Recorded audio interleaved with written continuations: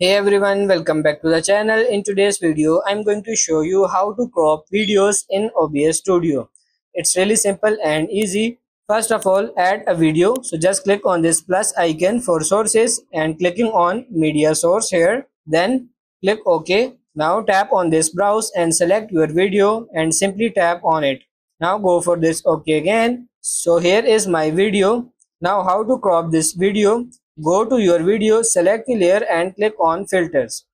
Click on this plus icon here and click on crop pad. You can change the name here. Click on OK and now you can see this option left, top, right and bottom. So you can enter the values from left, top, bottom and right. After that and click on this crop here and you are good to go. So that's pretty much it for this video. That's how to crop video in OBS Studio. I hope this video was helpful. If it is, like it and subscribe to the channel. Thank you.